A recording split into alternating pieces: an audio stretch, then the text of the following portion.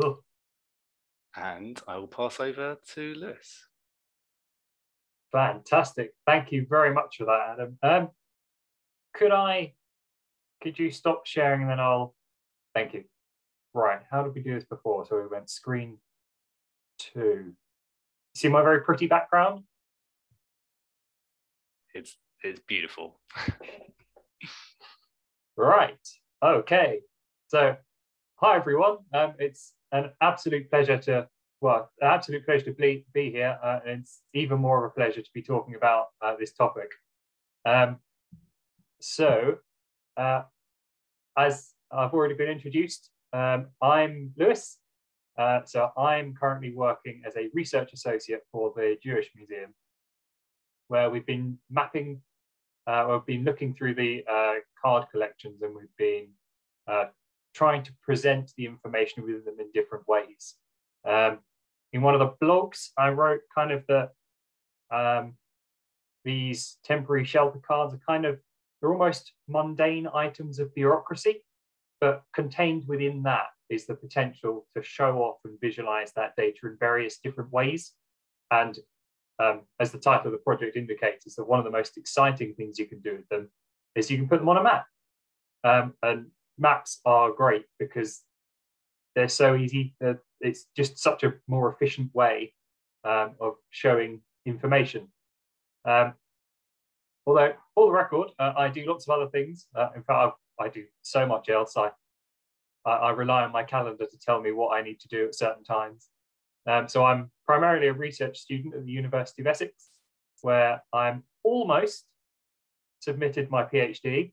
We're talking by Friday next week, although I think I've said that for the last 4 months now. But we're getting there. Obviously, this isn't a counselling session for me and my PhD, unfortunately. I'm sure we can set up another one for that later. But I'm a history student, and I've looked at things like I've written about British Rail. I've written about my PhD is on the British Overseas Airways Corporation, which became BA, and I kind of give a bit of an insight into how their slightly nefarious imperial background kind of kicks in at certain times. But I've been doing that so long now, I do not want to bore you with some of the details of that. So again, just a few things to outline on this workshop. So I absolutely want this to be as informal as possible. If there's anything that you want to ask at any point, please just unmute and say. Please stop me if I'm going too quick or I'm rambling about something that's not relevant.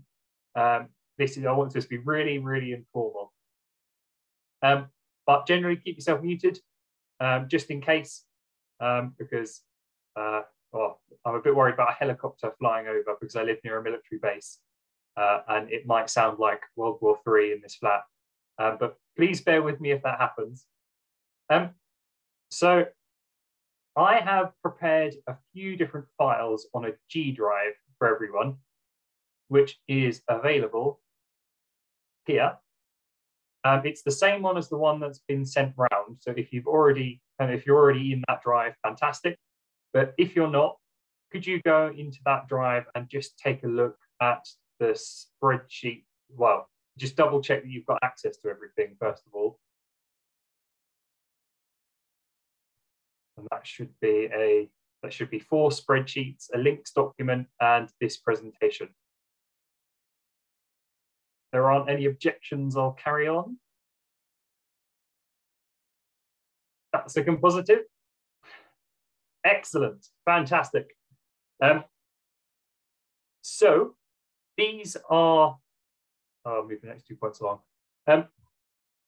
So the idea I want to get here is I'm going to give us some time to kind of play around with those spreadsheets and kind of push us in that direction throughout the workshop. And I'll kind of give hints and we'll try and kind of work through these together to try and give you a bit of experience in what you need to do to prep data to go into a map. And we'll eventually be using something called Palladio, which is one of the most straightforward tools, but it requires a bit of negotiation at the early stages, but we'll get into that as time goes on. But also, don't worry if you fall behind. Each version of this spreadsheet, you'll notice, is numbered 1, 2, 3, and 4. So I'll let you know which spreadsheet we're on at a certain time. So you could completely ignore the first 3 and just upload the final spreadsheet. So don't worry if you're falling behind, but if you can, do try and give things a go. Just have a bit of a play around with the data. Otherwise, are there any questions so far? Excellent. Right. So my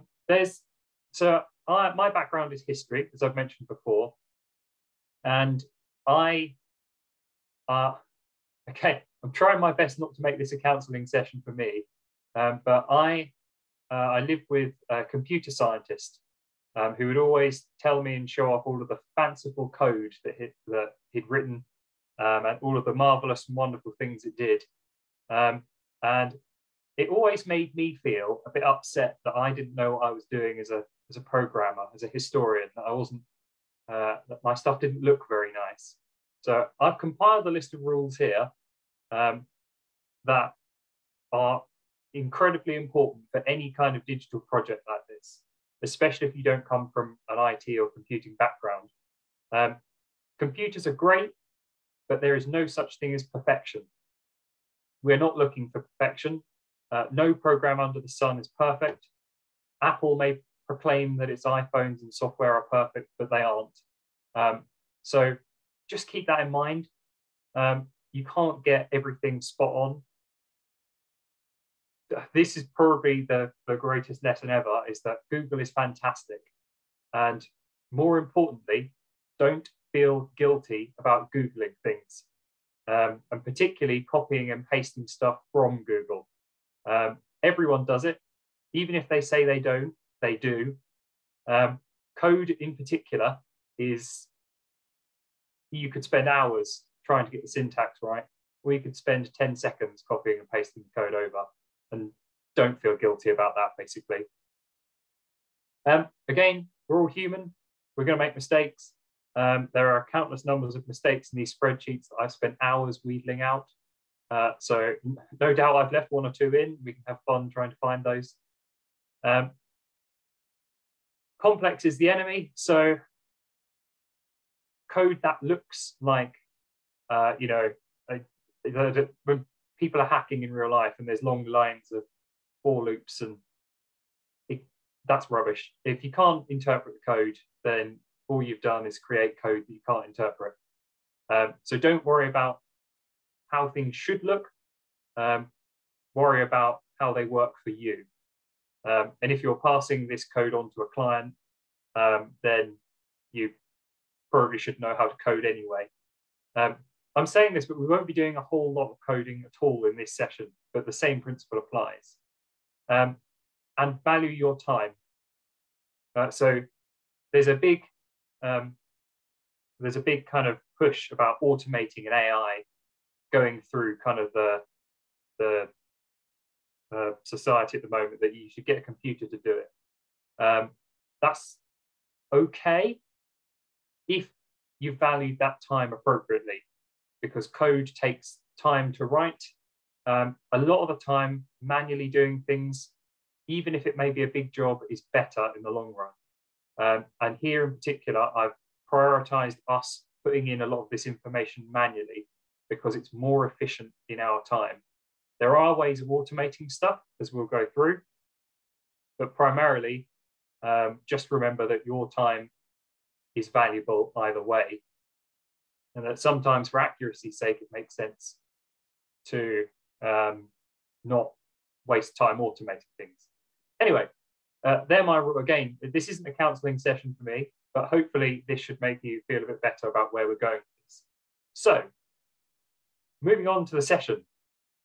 So, what is a georeference? Does anyone have any kind of original thoughts about what a georeference is, about what they're expecting from a georeference?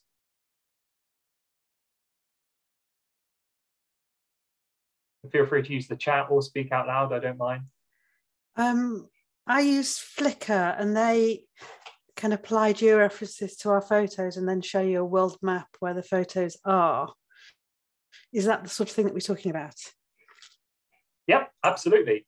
The benefit of the term here is that georeference is actually a bit of a non-term, because it's broadly any process of attaching geographic information to some kind of digital object. And Flickr is a fantastic example. In fact, I like to think I came up with that before Flickr did, but unfortunately they won't let me have any shares or anything. But it is basically the associating a digital image or a digital file of some kind with a location in physical space. And I say that applies to literally any piece of digital information. So you can geo-reference, so a Word document, a picture, presentation, points on a map. They're all different ways of geographically referencing stuff.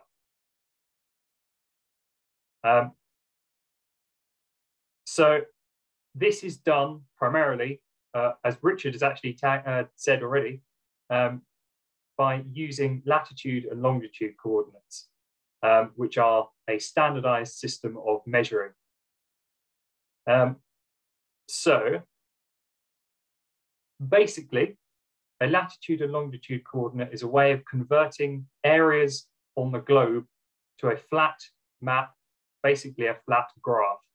So essentially, we are just playing around with a big graph. This comes with problems because latitude and longitude isn't perfect. There are various different problems that are with how you get those numbers to work. So for instance, you can't put a square on a circle. It just doesn't work. It's not a particularly accurate way of measuring something. However, we won't be going that deep. Essentially, it is just working with one big graph that, broadly speaking, and for the most part, represents these locations in physical space. So this is done, and there's a fantastic introductory article here called Geo-referencing Best Practices, which is my kind of article because it's very serious, but it does tell jokes throughout. So it's quite a lighthearted. I totally recommend reading that if you're interested in georeferencing. So originally, latitude and longitude is measured as a DMS coordinate, so degrees, minutes, seconds, which is denoted by the degree symbol, the comma symbol, and the basically that's kind of your traditional method. I think, again, I know more about the digital kind, but this kind of georeference is most used as kind of a standard in navigation. However, we're looking at digital latitude and longitude, which gets rid of all of that degrees, minutes, seconds, and just focuses on what are basically just geographic XY coordinates. Really clever software can do a Z coordinate as well, so you can actually pitch altitudes. We'll be playing around with another variable in that, which is the dates as well. So it's more than just latitude and longitude. But you'll notice that all of these are in various different degrees of precision. So 51.0 is, in essence, kind of the core here. And as you can see from this graphic, which I actually stole from the GBIF Geo-referencing Best Practices, it really does depend on what you are trying to achieve with your latitude and longitude coordinate. And again, we can't decide this yet. We have to see the data before we can pick which level of accuracy we're going for. So that's something that we'll step back and do in a moment. And this can be where that perfection rule comes in a little bit, because it's all very well and good getting a really, really accurate coordinate, but it depends on what you're trying to represent and kind of at what level that matters, and you'll see what that means. So let's have a look at So just to illustrate that further, this is, don't worry too much about the code on the right. This is a map that is from the, let's use the Mapbox one. Mapbox one is more cheerful. So what I've done here is I've basically drawn a line through the point 0, 0. So from this graph basically represents every point on the map. So we have here the coordinate for the Jewish Museum London, which is 51.5374 and minus 0.1446. And that is exceptionally accurate. And again, it's your standard graph. So everything to the left of this line will be minus, everything to the right of this line will be positive, and the same difference here. I'll do that, I forget how big the globe is. Okay. Are we all okay with basic latitude and longitude coordinates? Hello, Kat. So,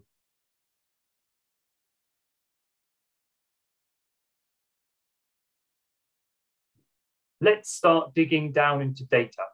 So we have here examples of different categories that are available to us on these temporary shelter cards.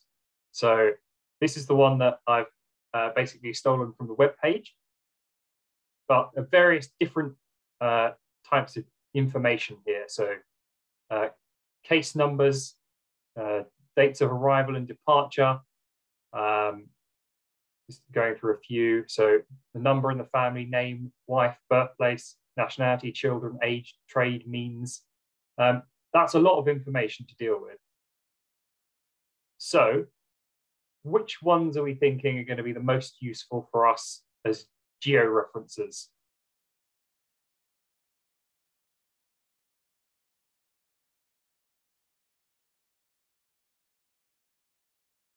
What do we suspect?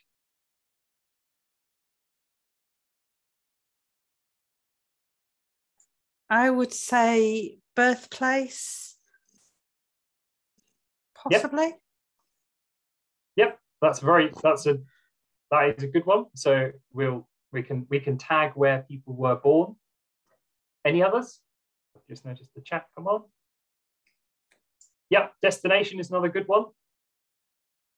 Just going through here. So case number, it's not really useful geographically, neither is date of arrival, or admitted or arrived from. Arrived from is the other one that I tag as well.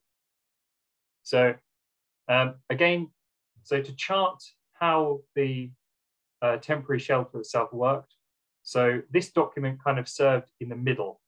So someone would leave a destination, they'd arrive at the Jewish temporary shelter, they'd fill out this form and then spend an amount of time at the shelter and then go elsewhere. So we've kind of got a pathway from somewhere where they're coming from, somewhere where they're stopping, and somewhere where they're going to. So there's quite a neat little pathway there that we can follow. So let's have a look at the spreadsheet first before we get on to the problems we've got with it. So we have, if you'd like to download and open spreadsheet 1, called Dummy Spreadsheet Unclean.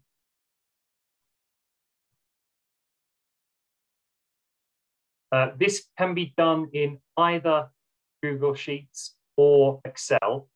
I would probably recommend Excel if you've got that available to you.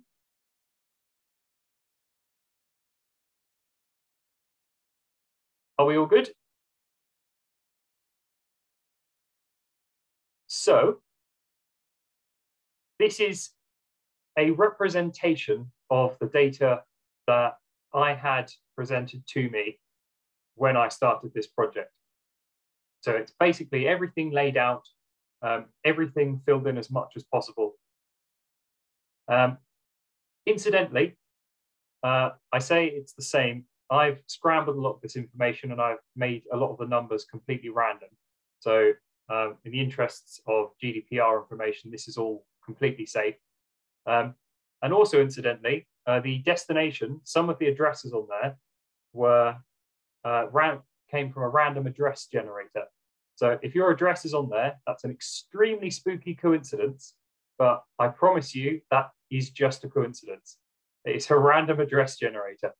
So I do apologize if your address is on there, but this is pretty good as information that we've got here. But are there any problems that we think we're going to come across? Is there anything that, as humans looking at this sheet, might be problematic when we're trying to convert those to locations? Might be worth spending a minute or so just kind of picking out where the problem points might be. There seems to be a confusion between the city and the country, and presumably the names and countries may have changed borders and whatever since they were written. So having some consistency may become really difficult. Yes, absolutely. In fact, actually, you draw upon something that I hadn't written down to mention, but that is utterly essential to how we decide to map these. You're quite right. First of all, one of the more common occurring places is Czechoslovakia, which doesn't exist. That's not a nation anymore. So we're going to have to decide in some way how we represent that on a map. Because this is kind of an introduction to georeferencing, I'm going to avoid playing around with borders. So we'll just focus on, we'll just round, I think the default geocoding just puts that to the Czech Republic. I think that will do for today, but that's an utterly important point. And you're also quite right, there is a real confusion here between what are we talking about? Are we talking about cities? Are we talking about towns? If we go through here, so Prague, that's useful. Glasgow, that's useful. Local, that's irritating. Frankfurt, that's fine.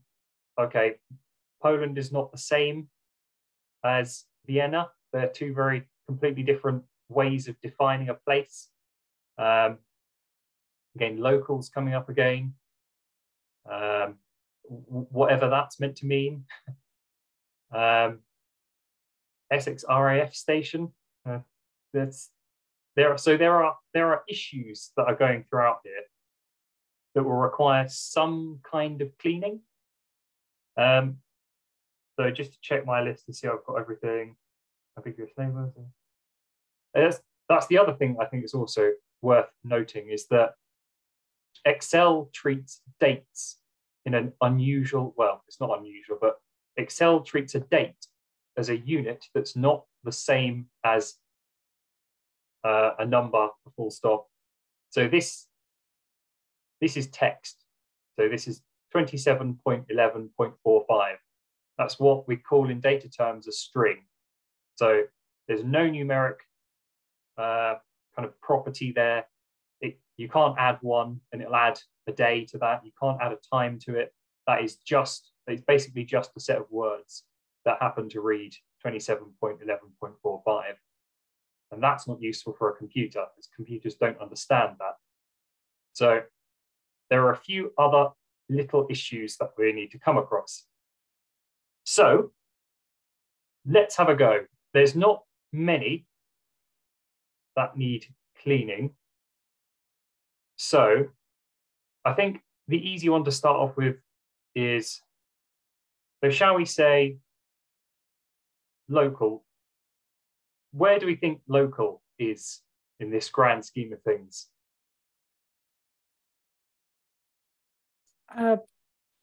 Baghdad. Okay, that's an interesting one. That's true. Or Tredegar Square, or Tredegar. And I actually think you're actually trying to go down the cleverer path. I think it might be a bit blunter than that. I think actually local is just because you imagine that everyone's going to have been in London and they're going to be filling out the forms. So I imagine London is probably what they mean, just because that's where it happens to be filled out. I think that's a reasonable assumption we could make. And what this is suggesting to us, that was more interesting. That's a bit of a cheat. So what this is suggesting is the ways we can make this easier for us down the line. So this is what we call the difference between implicit data and explicit data. So again, I'm very sorry if this is your address. That's an unbelievable coincidence if it is.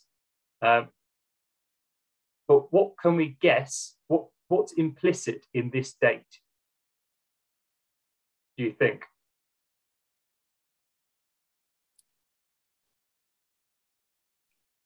London for me, but or local basically. So yeah, London, assuming your scribe is in London. Yeah, it could be in Hull or somewhere.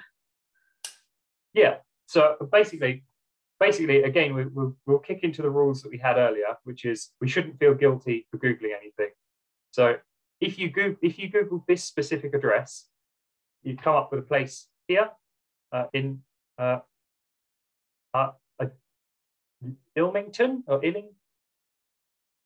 I should have practiced my pronunciations before I came, or indeed picked one that was somewhere that I could pronounce. But we've got a town, so we go from what is an address to a town. And there's another assumption we can make here, is that it's in England. So we've gone from an address, we've taken that single address, which is in many ways unhelpful, and we've taken a step back, we know what town they're in. We've taken another step back, we know what nation they're in. And we can see that's going to be quite useful to us. So obviously a lot of these say, so Glasgow is fine, but so how do we distinguish between those that are nations and those that are towns? So I wonder how it's best to do this. I wonder, let's give it a go. So have a go at cleaning this spreadsheet up. Find the errors and see if you can basically remove them, make your life easier, make everything as consistent as you can. Okay, shall we say about 5 minutes on that? Is that okay with everyone? I'll have a bit of a play on here as well, so you'll see me cleaning up as well. I'll actually mute myself where you hear my annoying clicking as well.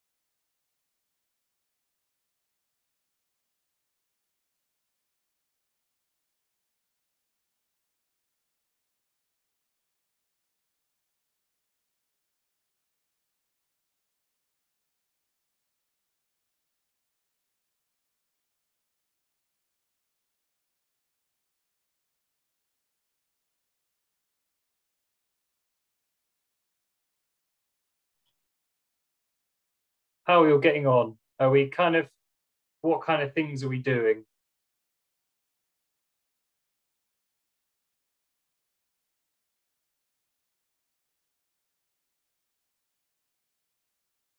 All feeling confident?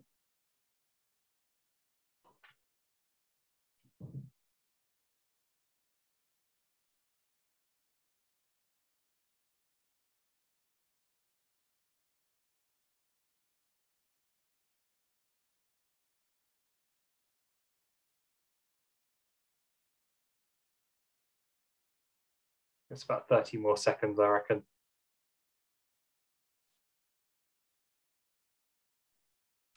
It's interesting when the data is presented in a spreadsheet like this to see the variations in how the original people were recorded in these places. And it's something, when you have the cards in front of you, it's something you don't notice straight away because you're not looking particularly for that inconsistency. But when you start having it on a spreadsheet like this, just things like Czechoslovakia, and all the variations, they really become apparent. Yeah, I did a filter on the nationality, and there's entries written as Czechoslovakia, and then Czech-Slovak, and then Czech. And I suppose there's going to be endless variations of those. Yeah, absolutely. The one that I don't know whether I am ashamed to admit this, but no, there's no shame in this session. But the one that really stumped me for ages was, what on earth does CS mean? I cannot work out. I've spent ages thinking, what is CS? What could that possibly refer to? Yeah. Czechoslovakia. Yeah. But this is the important stage where we need to make our lives as easy as possible. So anything that we can do to kind of alter that. But even today, the Czech Republic is now known as Czechia. And in a year's time, it might be something else. So how on earth are you supposed to interpret this stuff? Yeah, absolutely. And unfortunately, this is a problem of dealing with history data. Again, it was surprisingly difficult to find like historical borders or lists of historical country names and their associated geographic references. Because I think this might be a broader comment on people doing history and kind of it not matching up with tech, because obviously the tech is always pushing forward, but actually we want to almost archive some of that information. Again, but it's interesting to see, actually, while we're here, I wonder, I might say, I'm going to save that. I'll save that for a second. So, I mean, what other things have people been doing? That Getty thesaurus is very useful. I've used that a lot. I advise my students to use that. Not enough things do that. It'd be so useful if more things charted that change over time. Absolutely. So a couple of things that I think are worth noting here, again, that will make our lives a lot easier when we start going into things like Palladio, is this idea of dates, because dates are a bit awkward. So this date here, let's make life easier. These represent two different kinds of information. So this is a string. This is an Excel iterated date. So we can see this because if we change its format, Excel identifies a date as a number. So that's actually the number of days since the 1st of January 1900. Absolutely, yeah. And that's exactly what Excel is doing. It's just presenting it to you in a nicer way. So we can change the format back to that.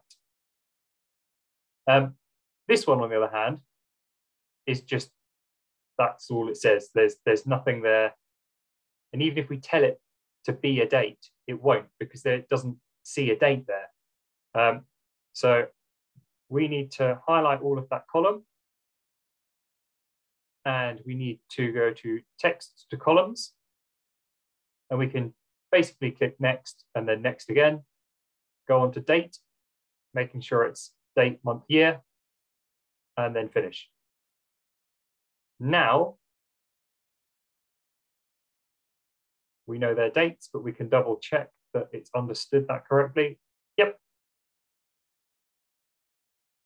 But what we also notice here, and again, this was quite a late stage discovery, is that again, as Adam was saying, it's very interesting to see how people record these. And actually, if we want to make our lives really easy, it's a bit awkward to have a date of arrival and a date of admittance. It doesn't really work very well. And we've got a lot more admitted, well, actually that's not true. I've been a bit, this doesn't represent the whole spreadsheet, but in the actual one, there's a lot more admitted on dates than there are date of arrivals. What we know though, is that often they'd scribble over both. So it'd be 11th of June, 48, scribbled on both lines. So if we want to make our lives really easy, we could just merge them. And that's exactly what I did on the main spreadsheet. Again, I'll kind of show this off when we get to 2 as well. Is there anything else here that people noticed as kind of problematic or needed a bit of shuffling or?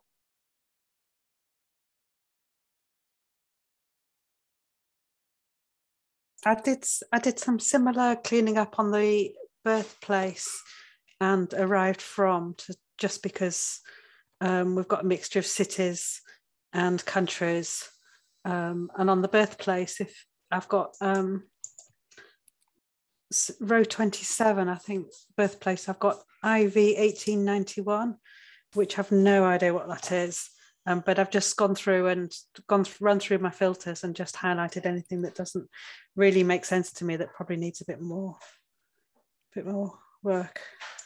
Yeah, absolutely. And if I find something that I can't deal with, I'll just highlight it in yellow and move on. Adam's seen the messy spreadsheet, and there's quite a lot of bits in yellow as well. Go on. I was still about, I suppose you have to make an arbitrary decision about the scale you want to work at some point, don't you? You know, yeah, absolutely. City or country, and it's like, yeah. I mean, you could create more columns to, you know, to always have like the country scale available or something. And row 22, the birthplace is given as Czechoslovakia, Poland, which presumably is an either or. Well, it's Chestakova. Oh, sorry, I was reading that wrong. Yes, Chestakova, sorry. But that's an important point. I do apologise if you can hear an ice cream truck. That's just going past my window. That's really thrown me. That always does that. Stupid ice cream van. So it is about you now. It's like we've gone from it being a task of a computer that will take the problems on, to now you have to make a decision about what you keep and what you remove, and you have to decide what level you're going for. I'm a passionate believer in working smart and not hard. So if at all possible, let's keep as much data in as we can. So I thought a good thing to do would be to disambiguate the place as a town and the place as a nation. So in the actual one, I go through and I openly break those out where possible. So that way we've got both a national data and a town data. And that's useful for a couple of reasons. Not just because a lot of computers prefer to georeference towns rather than nations, but actually we get more information out, because obviously Paris will tell you that someone's in Paris, but it also tells you that they're in France. Whereas, that's a good example, Canada tells you they're in Canada, and that's it. So it might be interesting to see what we can do, knowing that we've got a nation interval as well. So we can see like flows between nations, and then we can filter out and we can go just for flows between localities. So it's giving us that flexibility early on. So I think, have I pointed out everything that's awkward? Yes, I think that's primarily a good time to shift on to spreadsheet 2, which will look like this, where I've basically gone through and formatted everything correctly and eliminated things that aren't useful. And again, I can't emphasize how useful this is, but keep a change notes. So this is everything I've done to each column. In particular, the split between arrived from nation and arrived from. This is going to be really useful for us. But obviously, it's not going to be that useful yet because we haven't done any geo-referencing on it. We've just made our lives easier for it. So to show off, so this is Google's geocoding API. I was going to do a fancy demonstration, but I've left it on the more specific. So,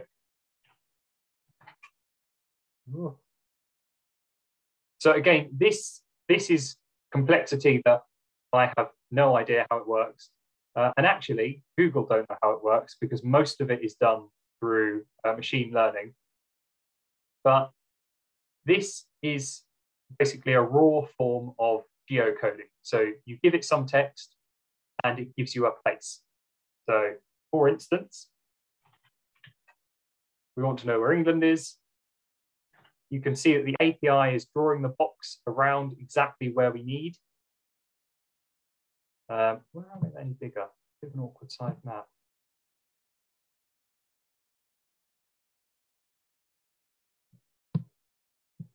Not conveniently, but we can basically see that.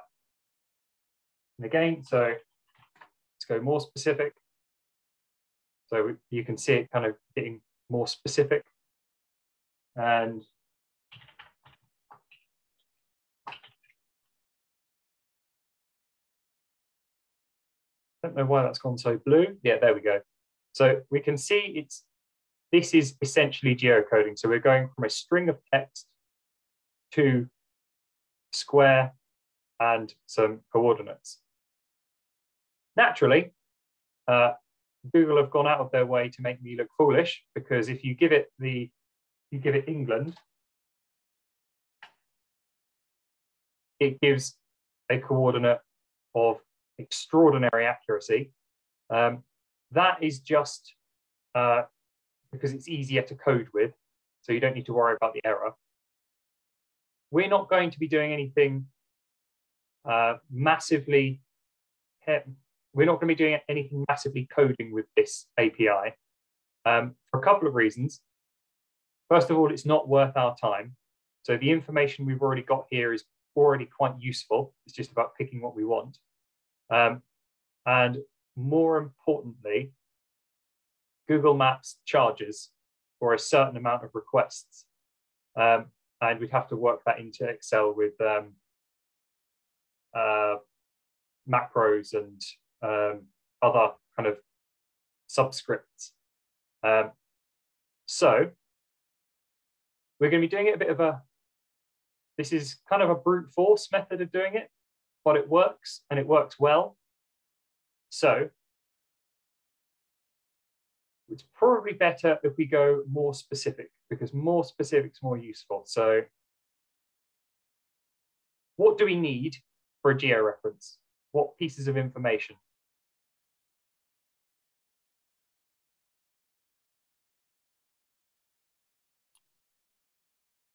Latitude and longitude. Fantastic, excellent. So we need a lat and a long. So that's a good starting point.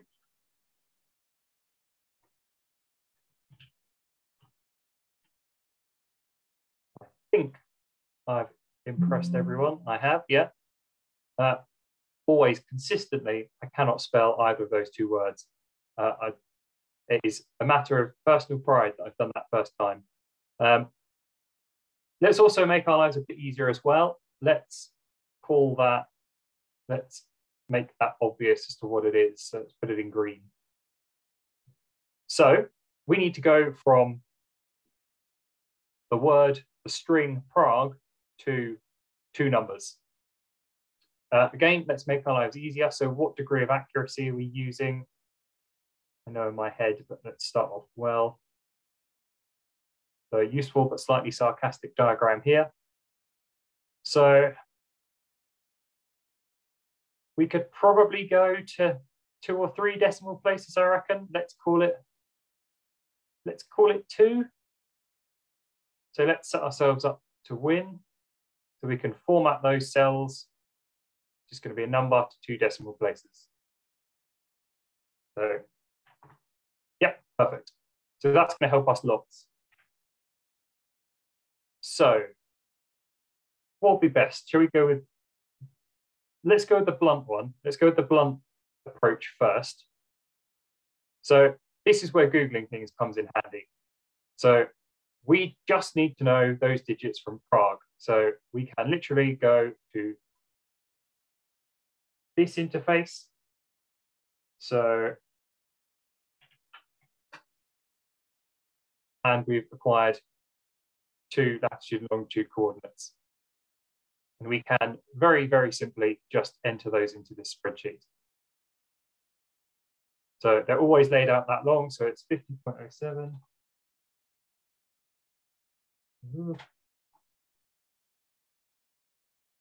And 14.43. There we go. You've just geo-referenced. That is the essence of a geo-reference. It's very brute force. It is literally copying and pasting repeatedly.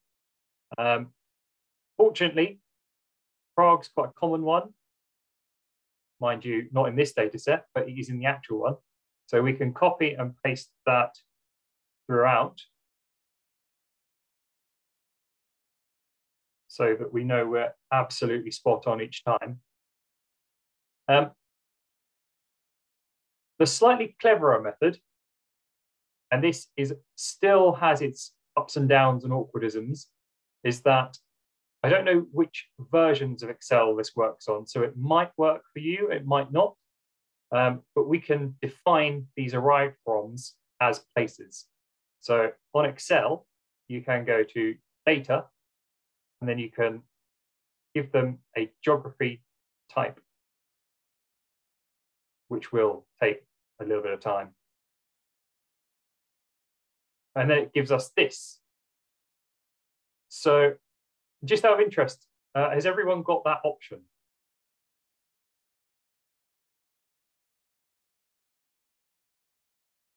Right, okay. I suspected that might be the case, in which case it's probably worth brute forcing this.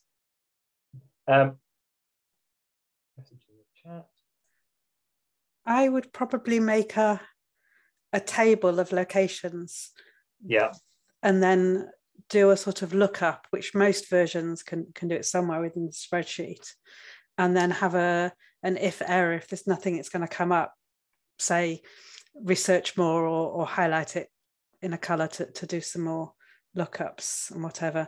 And then maybe, and then it should be easier without having to go through each one. Yeah, absolutely. Again, I'll kind of ashamedly admit that my approach was just to brute force it, and I just copied and pasted. That's a far more, or a far less resource-intensive way of doing it. And actually, I wish I'd done that in the long run anyway. But essentially, just to quickly go over this geographic data type that we've got here. So it's put question marks up on some of them. Doesn't like arrived from, that's because it's not a place, so we can ignore that. There are some places it really likes, and there are some it really doesn't. I don't know what problem it has with Carlisle, personally. Tamworth does come up a lot. That's an awkward one. But as we can see, I've tried to iterate that as much as possible. So we can't do much here, but we can tell that it's in England. So we've got some data out of nothing. So we can probably ignore that. I've had problems between Washington, DC and Washington, County Durham. And I think that's the sort of place where you might have to put an extra bit of work in. Not that there's many Jews in County Durham, but there are some. But, yeah. And the other one I found that this system doesn't like Wales. It can't get anywhere in Wales for some reason.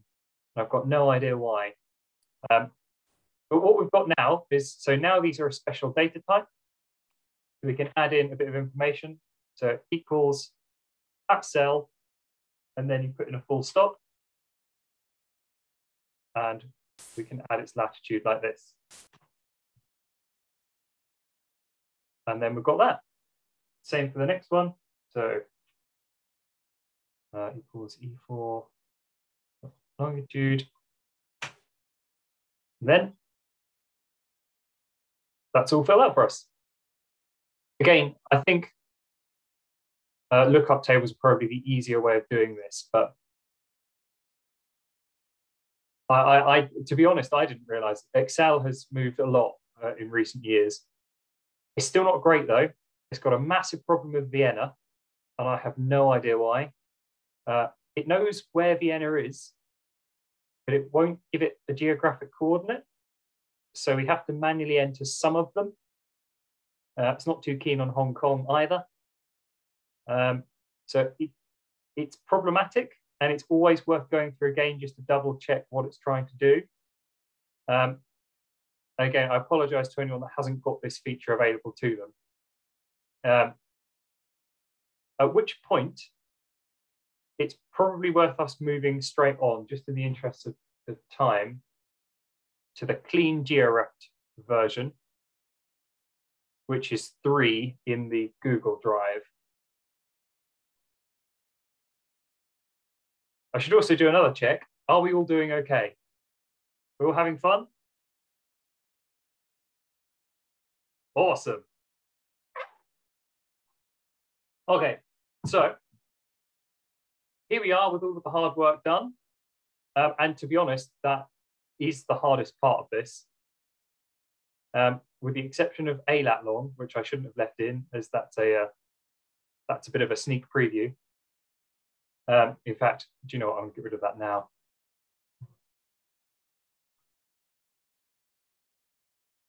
So all of these have been iterated into useful coordinates. You'll notice I've also put in the zeros just so that each one has got a coordinate. That's quite important because a lot of software that iterates, that reads latitude and longitude coordinates doesn't like it if there's a nothing, but it's okay if there's a 0. That's an awkward problem that we've had to negotiate with the maps for the actual mapping the temporary shelter map. And there are some other awkwardisms here that haven't been addressed as well, but they'll be for the next session. So we're going to start mapping this. Actually, Excel is pretty good. Excel will do you a map, but it's a bit of a, well, it's a bit of a rubbish map. But if you go,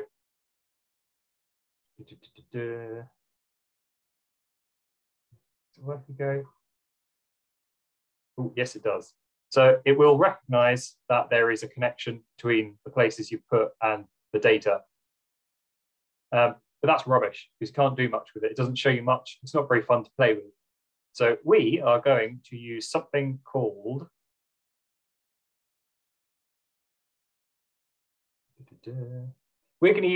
Palladio. Now, this is a bit of a, I don't know how to frame it, but Palladio is a bit of a weird one because Palladio is one of the best tools for visualizing stuff, but it's riddled with problems. So it's very easy to use. It's completely free, and they are fantastic visualizations. They really do show off your data in an amazing way. However, it is really buggy. You start putting in large data sets and they will complain, it will lag. It can't be exported or displayed on a website, which is a little awkward as well. So for instance, let's click on the Jewish Museum's website. So as we can see at the bottom here, this map fully functions. It works as a Google map. It's got everything you need in it. All of the links work. You can change everything. Palladio, you can't do any of this. This is raw embedded map, which is what we will look at next week. We'll start looking at how we play around with this. So that's a bit of a disadvantage. And it's recently been unsupported. It's quite old, although when you play with it, it doesn't look old at all. It looks quite modern. But it is a good prototyper. So you'll be able to see what the commonalities are, what an actual map would look like. So, because I'm rambling about Palladio, let's go to the Palladio site. Did I leave a reference on that? I think I did. So you can either search for Palladio Stanford in Google, and it's Palladio Humanities and Design, or it's the link here in the G drive. If everyone's got that to hand. So Palladio is awesome. I can't express that enough. Despite everything I've just complained about, it is awesome. It's really intuitive. But like most computing things, it's got its rough edges. So we should always look about how we can play around with this. So where was it? So if we go to FAQs, so it needs, first of all, it's telling us that we need a header line. We need our information lines. They need to be separated by column, but again, they need to be separated by commas. Other awkwardisms as well. There's a specific format for dates. I think that's our only awkwardisms. Yes, those are the ones that I picked up. So we need to do a little bit more spreadsheet work just to make our lives completely straightforward. So with version 3, unfortunately, these haven't been combined together in the way that it likes. So we need to create another column, which is what I called in the previous one, lat and long.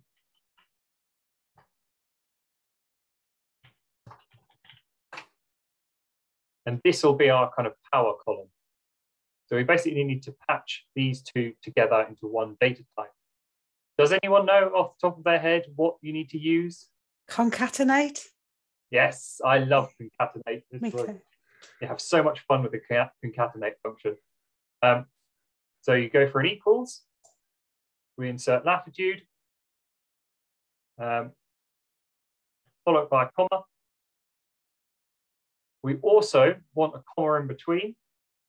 So we add a column like that. Ooh. And then separate that out by another comma. Naturally, it won't work. I'm going to start that again.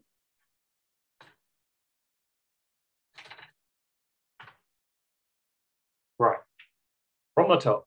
So that's because I haven't put in the function. So we start with an equal.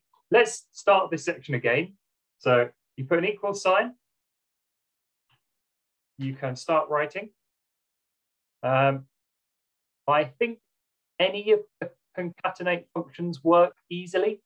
I think I usually use concat because we're not doing anything remarkably complex with our concatenation. So then you type the latitude, separate it with a comma, tell you you're looking for another data type, add your text column, comma, and then add the longitude, and then finish it off with a bracket. So it should look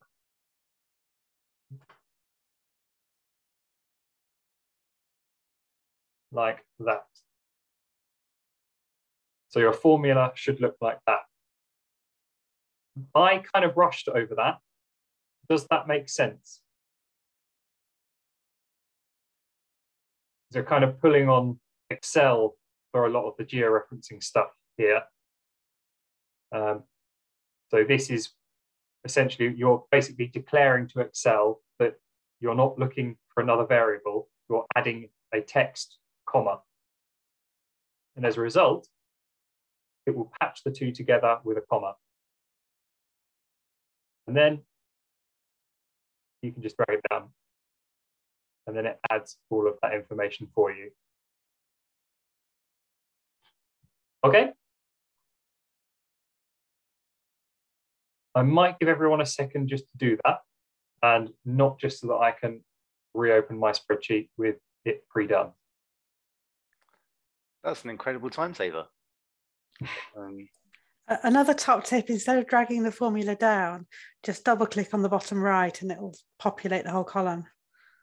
Yeah, that's a huge time saver.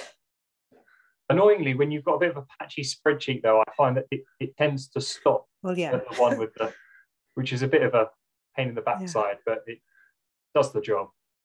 Yeah. Right.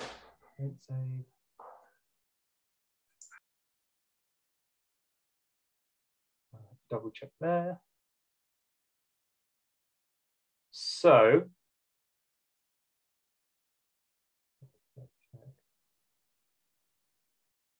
right. So we'll hopefully have something that looks like this.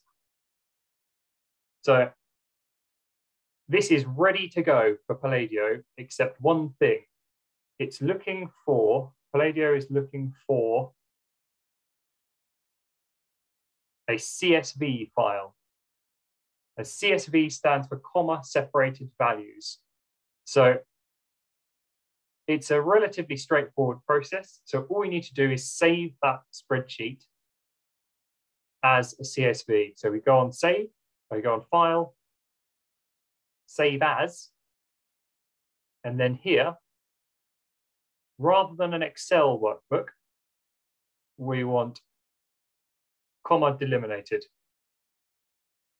Click on that and then save it. It will complain because there's more than one sheet, but that's fine. I won't save it because I've got a version here. And then we've got something that will look much less pretty, but much more functional. Failing that, just open the fourth spreadsheet because that's saved in the correct format. Okay, we all got that? Awesome, I'm seeing lots of nods. So we can now we've got Palladio open and ready. We can simply drag that over.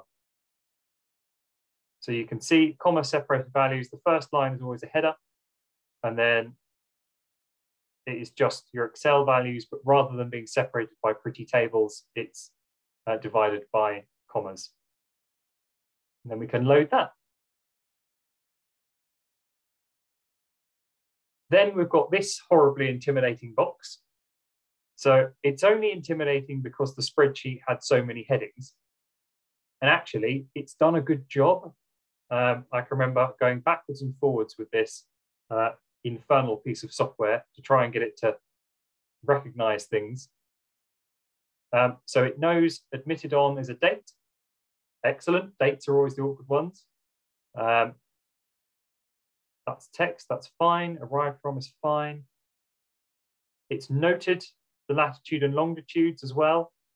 So it's actually done us a real favor here So let's title it as well.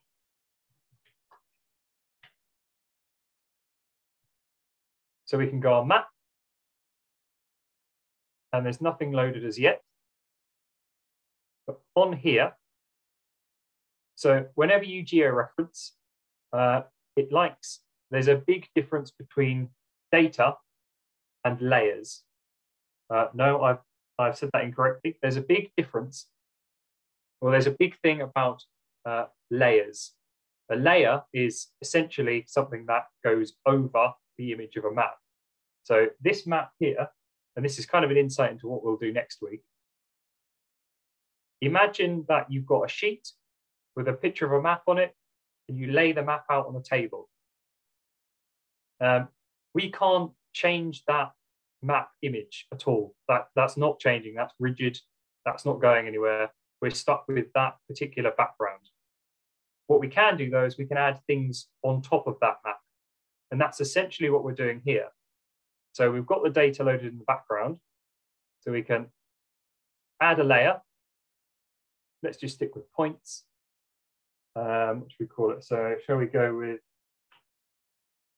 call this arrived from. So I've tried to be clever here, and it's only because I've been foolish throughout all of the iterations of this. So we can pick a-lat long. Let's give it a nice color. Red's a bit aggressive. It's actually a bit of a horrible shade of yellow, but it does the job. Let's also size the points as well. And we can size them by various different factors, but I suppose number is probably the most useful. And then we can add that. That's unhelpful.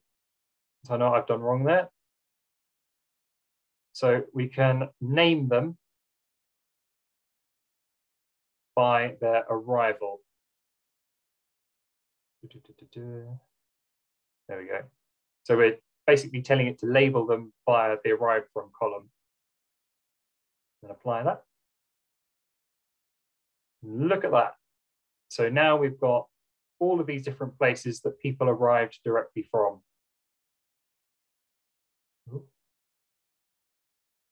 I really shouldn't have picked that. That yellow is awful, isn't it? That's absolutely terrible. Let's change that.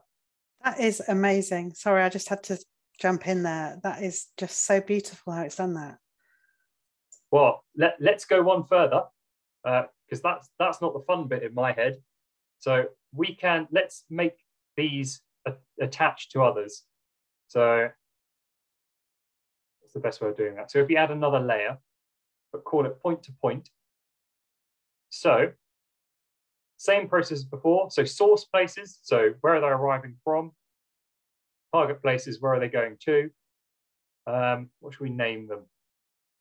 That's a bit of an awkward one. Perhaps this would have made sense earlier to put in the spreadsheet a kind of pathway rather than where they're coming from, where they're going. Let's say destination, specific destination. So that where they're going from, where they're going to. Didn't I just click that? Yes, I did. Yes, show links. Yes, size points. Let's put it in a different color. According to number untitled. Then let's add that. So now we've connected all of those points together.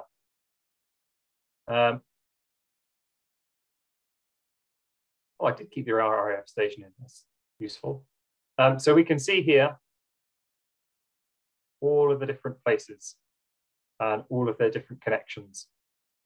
And I mean, annoyingly, there's stuff to learn here. So first of all, a lot of them are null. A lot of them don't have a lot of specific destinations, which is a bit annoying. So if you wanted to show off to your audiences, you just get rid of all of them in the spreadsheet that had zeros. You can also see that a lot of them have a start place that ends up nowhere. So perhaps there's a problem with the data there. Perhaps we could, perhaps it's not useful to determine where they're going from and where they're going to. That's a possibility. Maybe it makes more sense to map this to one consistent coordinate, which is, I think, what we did with the actual map. But there's a lot of stuff you can do here. The only other cool feature that you can do is you can do this by date as well. So if we go down here to time span,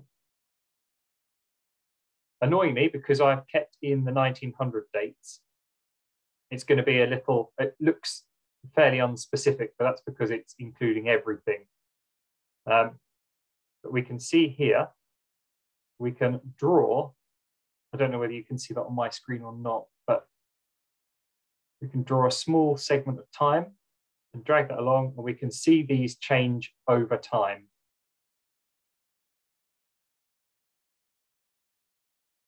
Obviously that change might make more sense to make that really small. So you can see where people are moving and when. So we can draw a couple of conclusions. So London is a centre, which isn't a massive surprise, but we can see that actually there's quite a large proportion of people moving up north. A lot of them say Empress of Canada. There goes the bugs I was talking about. Yeah, so Empress of Canada is a common one. Liverpool is a common one. There's quite a lot in this kind of Midlands area around Birmingham. So we're kind of seeing that data. We're kind of iterating that data in a useful way. That, and this is great fun to play with, the amount of time you can spend just seeing where this data is pushing you towards is just incredible. And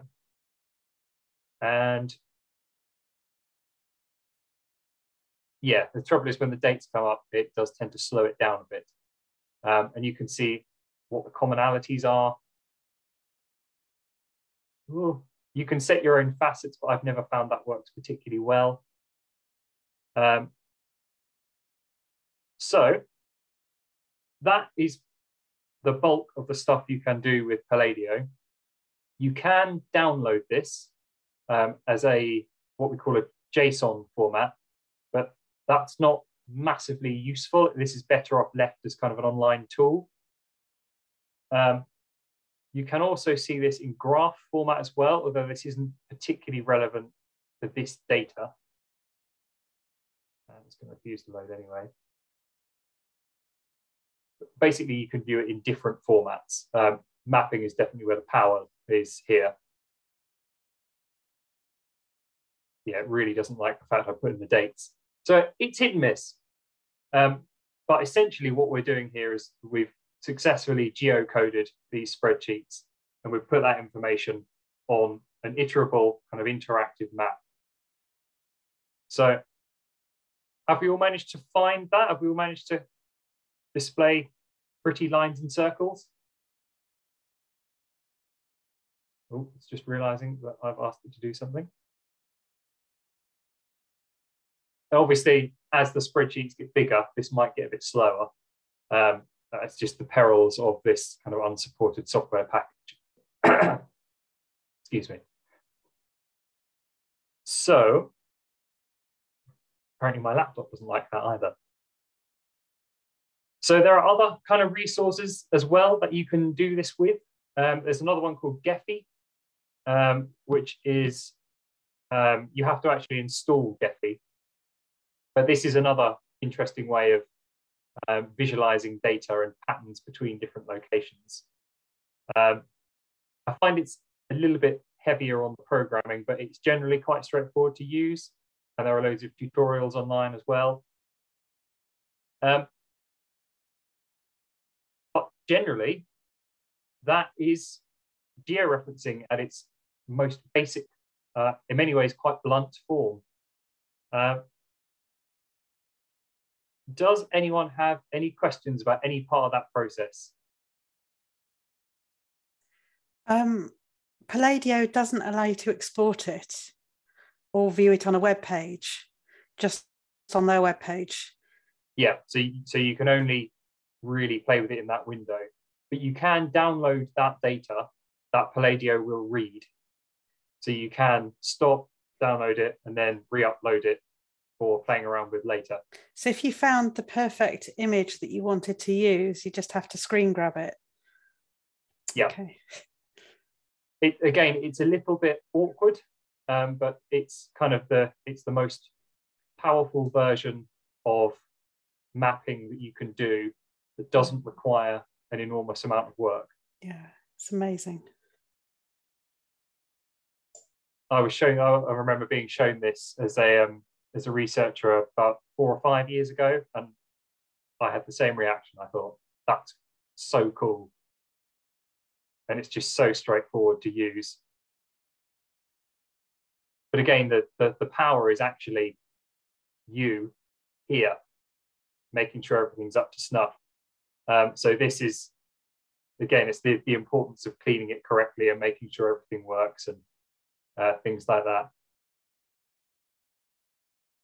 Any other questions?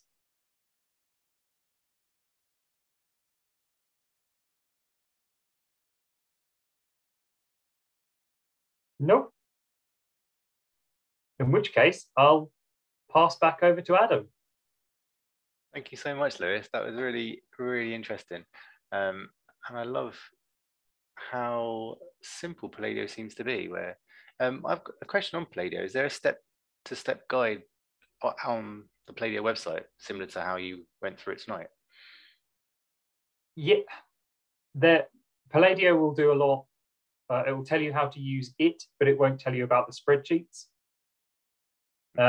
So it can guide you through how, like, getting all of the time spans and timelines and facets to work, and graph and table view.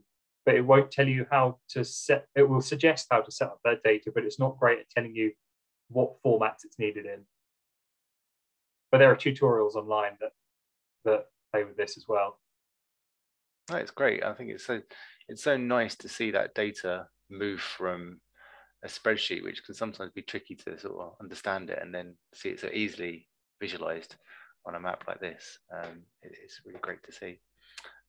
And also, I've learned several things myself about Excel tonight, so thank you for that on a personal level. If anyone does have any questions, there's still a couple more minutes to ask those. I'm just going to, whilst you're thinking of a question, I'm just going to post a link in. You muted yourself, Adam. Rather than post this into the chat, I just muted myself. But here we go. There's a link in the chat, which is a very quick feedback form. It shouldn't take more than a couple of minutes. If you're happy to click on that now and fill it in after the session, that'd be great. We'll also send it around via email tomorrow as well. And the only other thing to say is if you've enjoyed tonight and you'd like to attend next week's workshop, which is moving on to a more advanced level of geo-referencing off the back of this one, we're very much welcome your attendance there as well. There's also a talk which Lewis is doing at lunchtime, 1 o'clock next Thursday, which goes into a bit more detail about the project itself and some of the aspects of the cards and what our results have been so far. So if you're available next lunchtime, it'd be lovely to see you there too. If there are no more questions, I think all that's left for me to say is another thank you to Lewis, and thank you all for attending tonight. I hope you enjoyed it and got lots out of it. And the very final thing to say is the results of all the work Lewis has been doing for us will soon be available on the Jewish Museum London's website itself.